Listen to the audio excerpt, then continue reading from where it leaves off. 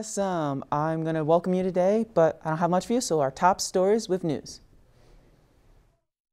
India pleads for assistance and aid after breaking another COVID-19 record.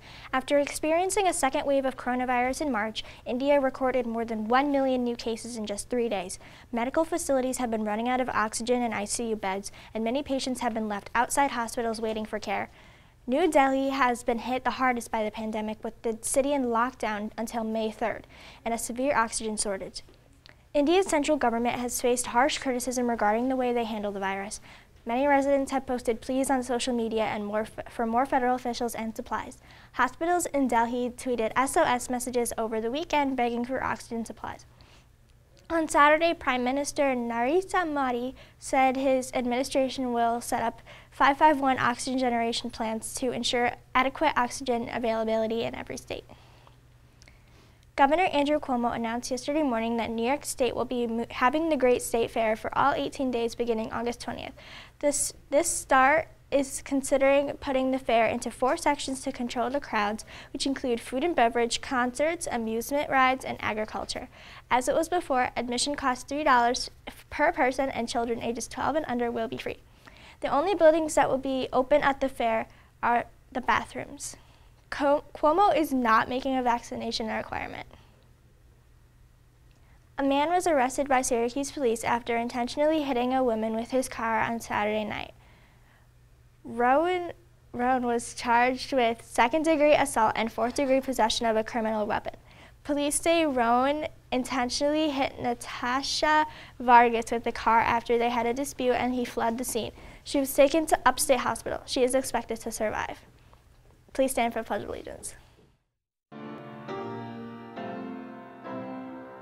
I pledge allegiance to the flag of the United States of America and to the republic for which it stands, one nation under God, indivisible, with liberty and justice for all.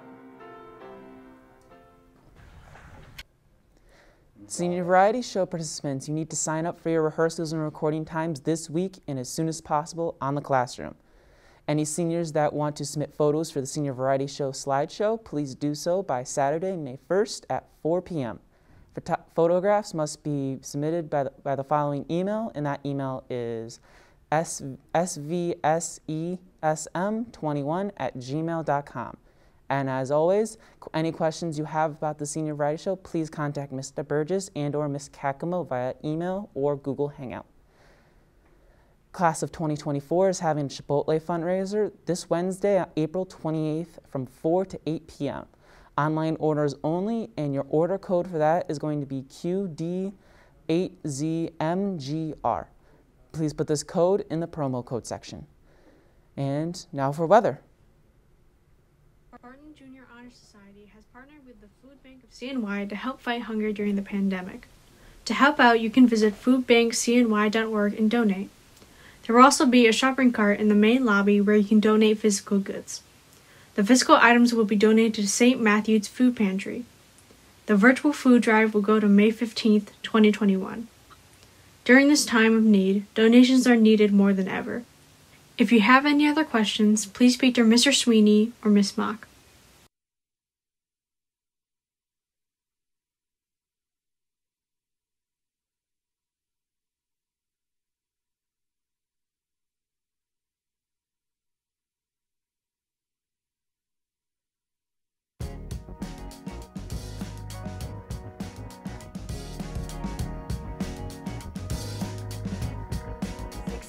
With sun and clouds and possibly a rain shower.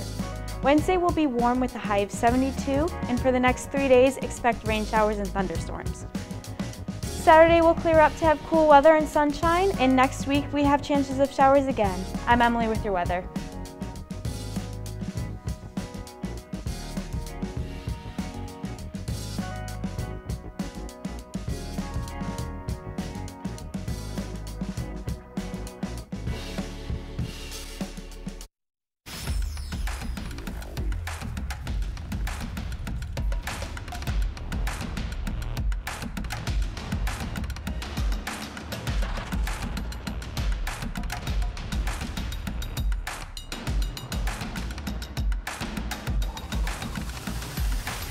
Volleyball team finished their season Friday night with a loss 3-2 in 5 sets at Oswego. Leading the way for the Spartans was Devin Moscato Buffalo with 34 assists, while Aiden Infinity added 15 kills and Nick Brown added 11 kills. Aiden Betts added 7 kills and Cole Thomas finished with 20 digs. The team finished with a 9-5 record overall and league best 6-1 record, winning the Division II SCAC Empire Division.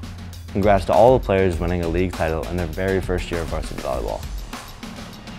On Thursday, the NFL draft starts with the first round. Bill Belichick and the New England Patriots are willing to trade up to draft quarterback Justin Fields.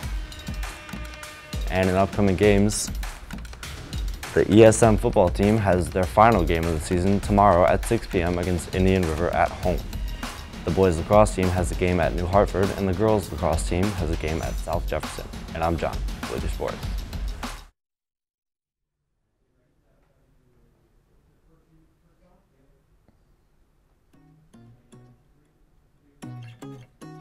Well, that just covers about everything we have for the show for you today. So from me and everyone here at The Morning Show, have a good day.